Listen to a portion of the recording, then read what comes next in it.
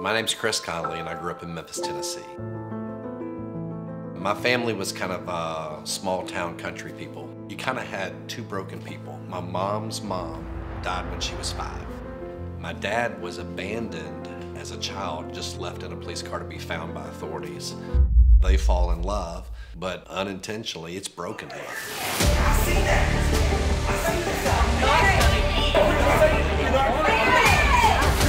The smallest thing would escalate to a place that was totally out of control. We respected my dad, but we were also afraid of my dad.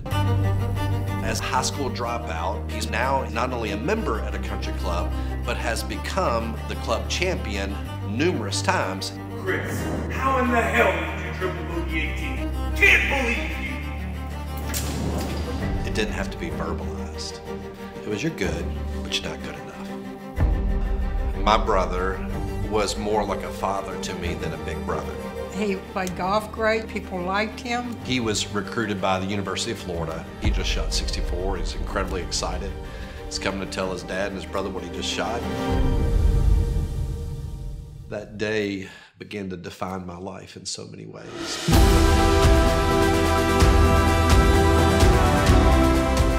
Chris Conlee, the golfer, Chris Conlee, supposed to carry the Conlee legacy, was dying. But I just didn't grow up in church. I didn't resonate with church. Church didn't make sense to me. I'm trying to read God's word. I'm trying to pray. I'm trying to do all that to not be my dad, and yet I'm being my dad.